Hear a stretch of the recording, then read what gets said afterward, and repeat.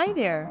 My name is Natalie, and I'm a product manager here at Subsplash. Volunteers are an essential part of any thriving church, but it can be difficult to coordinate and schedule volunteers for each service team.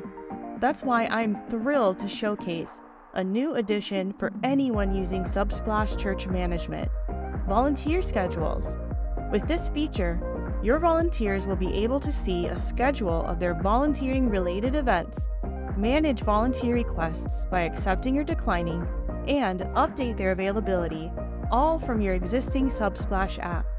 We are so excited to help make managing volunteer schedules easier for you. So let's dive in. To start things off, when you schedule a volunteer and hit send within Church Management, your volunteers will receive an email where they can accept or decline the request. People who are logged into your mobile app will receive a push notification, leading them directly to the new schedule page where volunteering events can be accepted or declined. To access the schedule page from your app, your volunteers can tap their avatar in the top right-hand corner of the app. Here, volunteers will be able to see an at-a-glance view of upcoming volunteering-related events. If there are new requests a volunteer hasn't responded to yet, they will see a blue badge with the number of outstanding requests right next to the schedule header. Tapping the header or View Schedule opens up a more detailed schedule screen where volunteers can manage their availability and respond to requests. To manage availability, your volunteers can tap on the Manage Unavailability button at the top of the screen. Here, they can block off periods of time that they're not available to serve. They'll see a list of dates that they've already blocked off, and they can add new unavailability periods by clicking Add Unavailable Period. Just simply enter the dates that they're unavailable and add an optional reason, and they're done.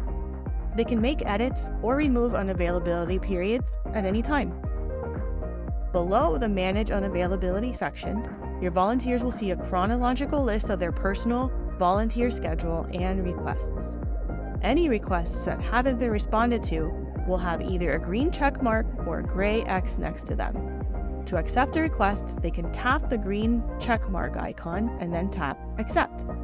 To decline a request, they can tap the gray X icon and then tap Decline. Your volunteers can also indicate an optional reason why they're declining, which will also show up in the Church Management dashboard for your admins to see. If a volunteer's schedule changes and they want to accept a previously declined request or decline a previously accepted request, they can simply tap the three dots next to the request and change their selection. So there you have it, a quick walkthrough of the new volunteer schedules experience, available for anyone using Subsplash Church Management. Thanks for watching, and please reach out to us with any feedback or questions that you have. We love hearing from you, and your feedback will make features like this even better. See you next time.